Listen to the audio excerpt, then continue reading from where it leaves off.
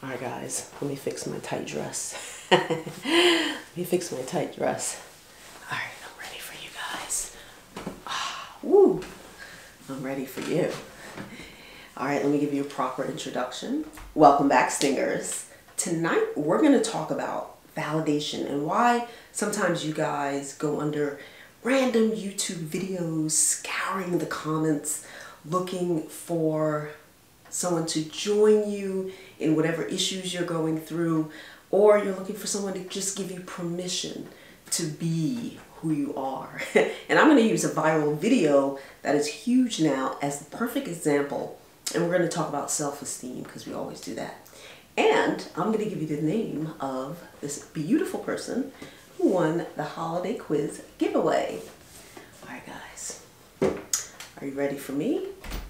Because I'm ready for you. Let's get it in. So there is a viral video going around YouTube and just all over social media in general. You guys probably know who this person is. I'm not going to put their names out. I never do that on my channel. You guys know that. But he is supposedly in this big group of men who want to tell women how to get high value men. And he recently was on the phone or doing a video chat with a woman telling her that she was average and she can't find a high value man because she's 35 and she has children and she's average looking. So I wasn't thinking really about that situation, because maybe she does feel average and maybe she does think she's too old. I don't know. I don't even care about that. What I do care about is why she went to him searching. Tell me what I'm worth. Tell me what I'm worth. Some of you guys are doing this too. And I know. Today I did something that I never do. And when I did, I was just like, bored out of my mind. But there's a lesson in this. I went on YouTube and I typed in Scorpios and I wanted to see what videos pop up and who makes these videos, because the majority of videos on YouTube about Scorpios are not even by Scorpios, guys. Not even by Scorpios. There's even a channel that's all about Scorpios that's run by like a Virgo. And I don't think you guys know this. However, I said to myself, well, let me just go in the comments and see what Scorpios are saying. Let me see how they're presenting themselves. Let me see if they're begging for validation. And boom, this is what I found. Really saddened me. So there's a channel, I guess she's talking about her Scorpio moon and how it's so deep and all this other stuff. And I explained to you guys, those of you who study astrology, you'll understand this, but those of you who do not, you won't get it. Every Scorpio moon is not the same. Every moon placement is not the same. Every moon has different aspects going to and from it, okay? There's things that can really make a moon really, really strong. And there's things that can kind of, once in a while you deal with some drama, but it's really not that deep, okay? But I noticed as I was scrolling, all these Scorpio moons, oh my God, let me just, let me just give you some of what they're saying about themselves, Is it me, or just does everyone with a Scorpio in their chart has some type of abusive, dark drama? No. It's just you. It's just you, love. And then somebody talks about, oh my gosh, it brings depression. I'm so depressed. Actually, the sign of depression that would be Capricorn. Saturn, that would be a Saturn issue, not a Scorpio issue. Okay? Now, the person who studies astrology would know that, okay? You should not mix up words and bring them on as your own. I just did a video about this. Adapting those words and creating a language. Scorpios aren't depressed. It's not even a depressing sign, guys. It's not even a depressing sign. So look at this. And then there's a whole conversation about Scorpio moon is the real Scorpio, la la la, the usual conversation. And the person who made this video, you know, they probably didn't know. They're speaking from whatever their moon placement is. But also this person said that they, you know, they're a lighter sign, you know, they're actually a double Mercury. I think they're a Virgo with a Gemini moon. So they're used to being so light. They're used to being up there so light. So to have, you know, a Scorpio moon is probably really heavy for them, you know. And then there's some of us who love it. You know, I dive in.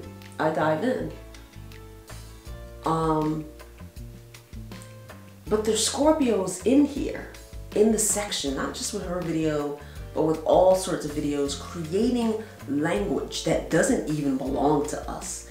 And I'm scrolling through and I'm like, oh my gosh, this is such a shame. This is terrible, actually. It's terrible, it's embarrassing. The most embarrassing thing is not that they're really adapting all these things. I mean, that too, because you shouldn't be doing that.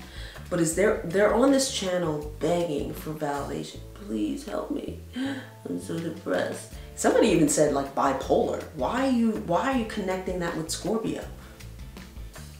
Why are you connecting that with us? Why are you bringing that over to the 8th house? Bipolar? Like, what are you talking about? Why all these diagnoses? No, none of these people are medical professionals, by the way. I'm not a medical professional. I've never diagnosed any of you guys, ever. I've done your chart readings, I've answered your questions. I come from a self-esteem point of view. And you guys who have conversations with me behind the scenes, you know that. I always make you go in. All that other stuff, where you want the blame game, or where you're reaching for something, oh no, it must be this and that. Like, you want a problem. You want a problem, but not only that, you want other people to validate it. You're in the comments. Oh my gosh, but what about this? This happened to me when I was young. I got this trauma and I got this and that. Not even knowing real astrology, just relating that to the Scorpio moon. Like giving us that, like, no, I push that out. Like, no, that's not me. That's not me. No, it's not. Now in this viral video, this woman went on a show. She really set herself up.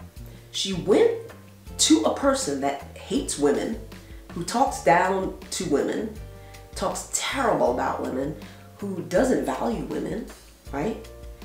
And she's reaching to that person to ask, what is my value? What am I worth? And then she puts it into numbers. He's like, on a scale of 1 to 10, what are you? Are you crazy? There's nobody in the world who can ask me that. What do you rank from 1 to 10? There's not enough numbers to rank me. I don't fit in a number. My whole personality, are you crazy? You're putting that between 1 and 10? I don't think so. There's too many things about me that are fabulous and worthy to sit there and say, I think I'm a 7. Like, get out of my face. Get out of my face. There was somebody recently in my comments who was telling me how to dress. I was like, oh, oh really? He's like, you should wear heels. And then I'm like, you know what? You wear the heels for me, because you probably already do. Men who come into my universe trying to tell me what to look like and what I should be doing are probably dressing, you know, they got their heels on behind the scenes, honey, and their lip gloss and whatever they're doing. I didn't ask you for any advice. I never asked you guys for anything. You know what I mean? That really pertains to who I am as an individual. What do you think about this? No, it's not what you think. It's what I think about this, you know? And when he asked her to rank herself, you know, she went very, very low. She went very, very low.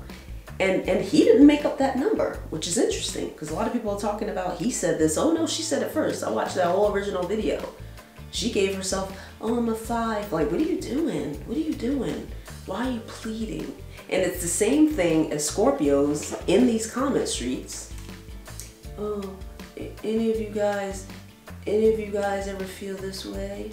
Begging for, what are you begging for, guys?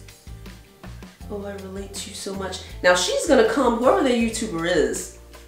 See, I've been in the YouTube street since what, 2013? I really didn't start off my channel till 2016, you know? Like the other couple of years were just me playing around. But 2016, I would say officially is when I kicked off. So I've been here for a minute. I've been here for a minute, and I know the difference between someone who's really giving you something, and someone who's trying to get attention. You know what I'm saying? And so a lot of YouTubers who talk about Scorpio moons, of course their intent is to attract some wounded bird who, oh my gosh, I feel that way too, and my father beat me. Why are you talking to them? Get a medical professional if you want help. If you want help, right? Now, if you want to talk straight astrology, I can give it to you. You may not like what it is because it may not agree with your rhetoric that you've already, you know, produced in your brain. Oh no, that can't be it. There's something wrong with me, which a lot of you guys do. You start adding stuff to create problems, and then you attach it with Scorpio. That's not Scorpio, that's you. Look at this, low self-esteemers, all in the comments. Bipolar and darkness. What? Do you listen to yourselves? This is sad. It's sad. It's sad that you're begging some woman who's trying to probably figure out her life. You're begging her for validation. Like this woman's begging this man to rate her from 1 to 10. Oh my gosh. Your life is so full. How can someone rate you from 1 to 10? Even on looks. Like, who are you though? Who is he? You know? What size are you? What size dress? Don't worry about my size dress. What, you're less valuable because you may be a 16 and not a 2? I don't think so. I don't think so. Guys.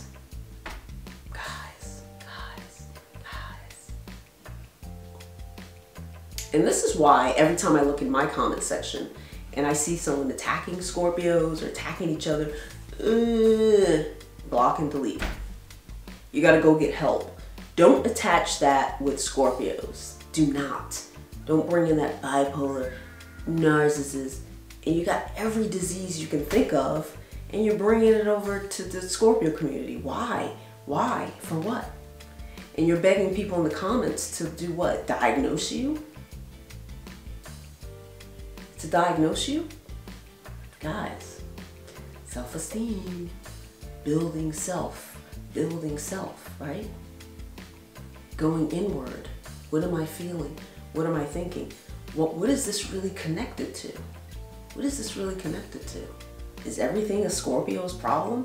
Every issue that people have on the planet, they want to trace back to Scorpios. It's nuts. It's nuts. And usually it's the people who aren't Scorpios. They're like, I had a Scorpio rising and this is my, okay, well good. It's, you know, take your Scorpio rising and all 10 of your diseases and just go. Just get the broom. Just like sweep them out the door, lock the door, like all 10,000 locks. Like get the hell out of here. Don't bring that shit over here. You're not even a Scorpio with that. Like go away, you know? Go away. Guys,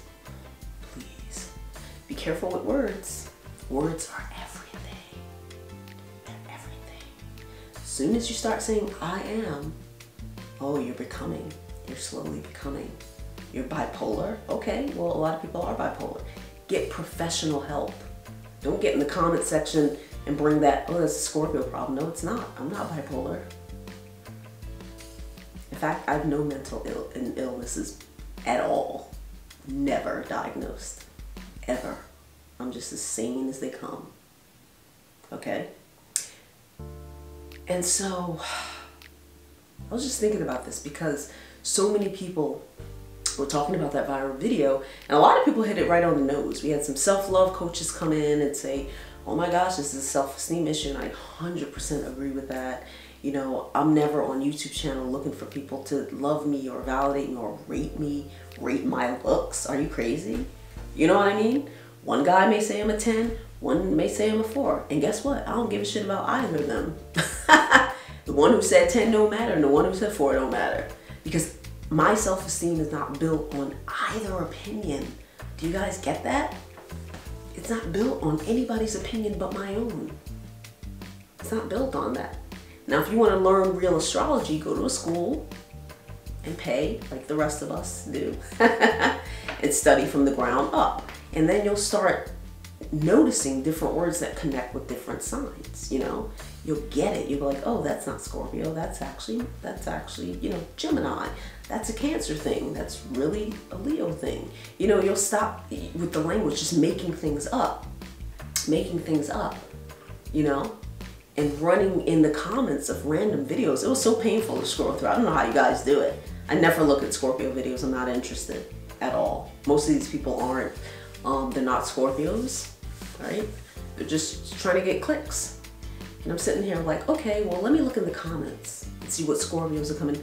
Oh my God. There were so many. I was just like, this is ugly. This is crazy. It's nuts, guys. It's nuts. It's nuts. I did a whole self-esteem series for you guys. I did one back in I think I did a few. I think 2017, 19, I just did one for Scorpio season. I gave you key points.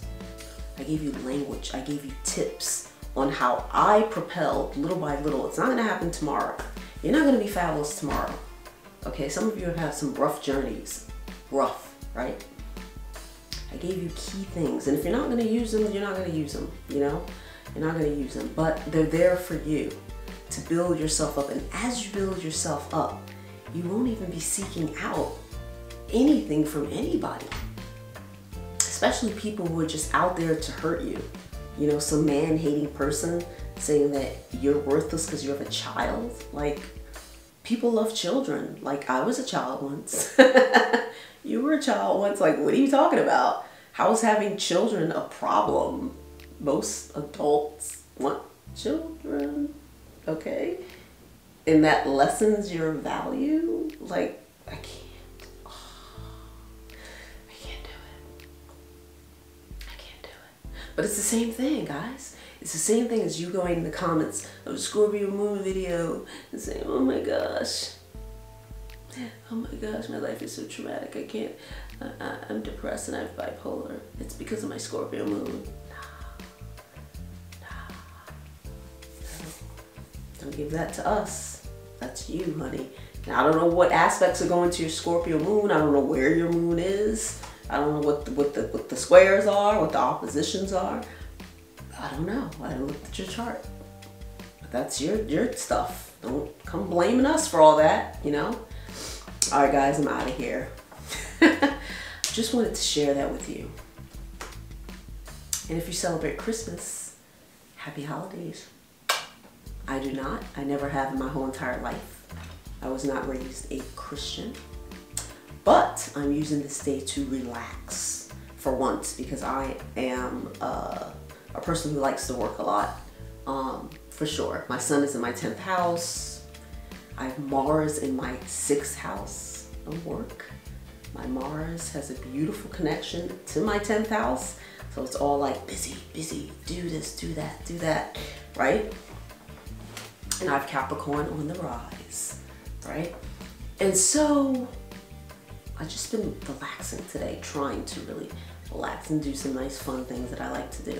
All right, guys, are you ready? Because I'm going to announce the winner of the holiday video quiz giveaway, which was not easy, right?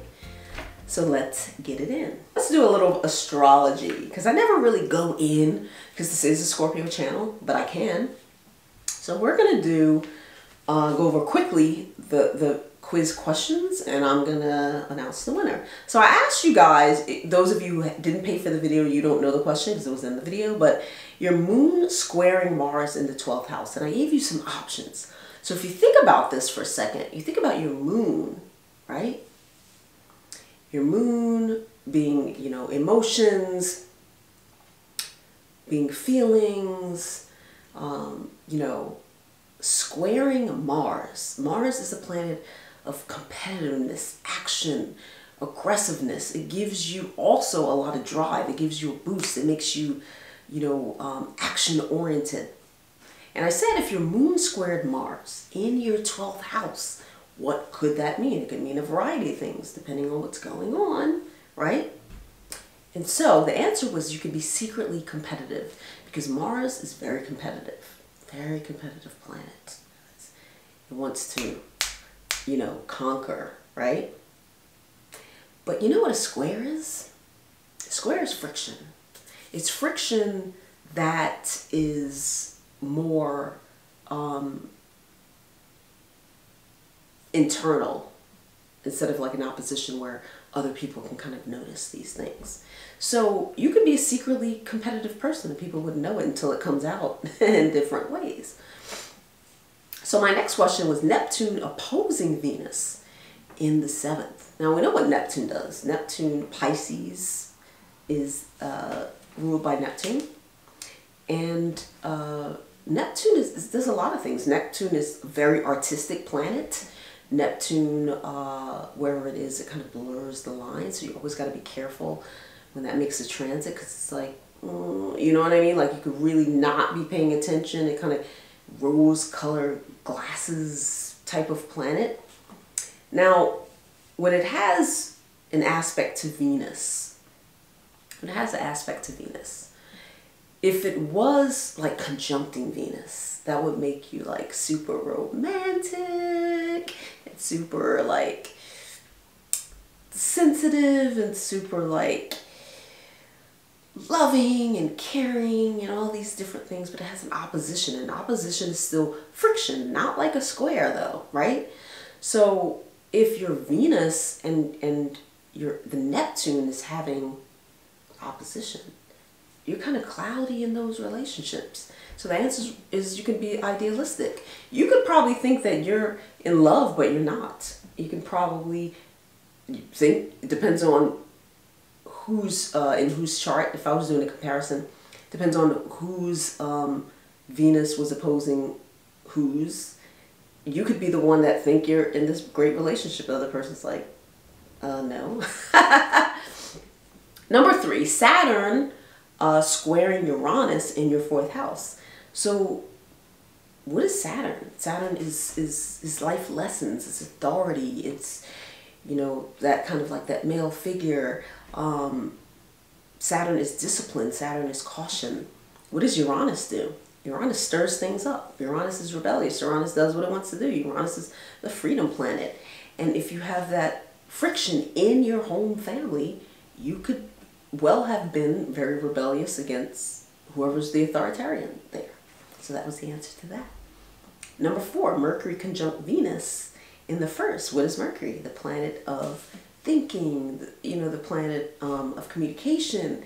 It's logical. It's the planet of like close family members, like cousins, short distance travel, you know, literature, reading, that sort of thing. And if it has a conjunction to Venus, a conjunction kind of combines the two. It makes like a whole other energy. So think about a person who's just like a thinker. And Venus is like beauty. The 1st house is what you give off. So when people meet you, you know, you're probably like an amazing speaker. You express yourself really well, you know. It makes you, Venus is charm, right? So it makes you kind of like a charming, well-spoken, tactful individual. It's a really nice placement. I don't have it. Pluto in the 2nd house, trining that MC. What does Pluto do? Pluto gives drive and power and control, right? What's the 2nd house? Ruled by Taurus, money, material things, values. So if you have Pluto in your 2nd house, it can mean a very, you know, various amount of things. You can be controlling with money, but it depends on what else is going on there. But what I said is, if you have Pluto in the 2nd and it trines your house of career, right? So you're going to be really in control of what's going on there. Control, especially when it comes to money. Especially when it comes to money, right? You're going to have a lot of drive, a lot of power. So that's the answer. And the winner of this fabulous giveaway is Karima. Now Karima, you're going to win everything in this box and you're going to love it. But you'll only win if you are subscribed to Scorpio Sun, Scorpio Moon, Scorpio Sun, Scorpio Moon Podcast. And follow me on Instagram. So send me an email with a screenshot of all your following, right? And your mailing address so I can get this off to you as soon as the post office opens. All right, guys, this has been fun. I'll see you in my next video.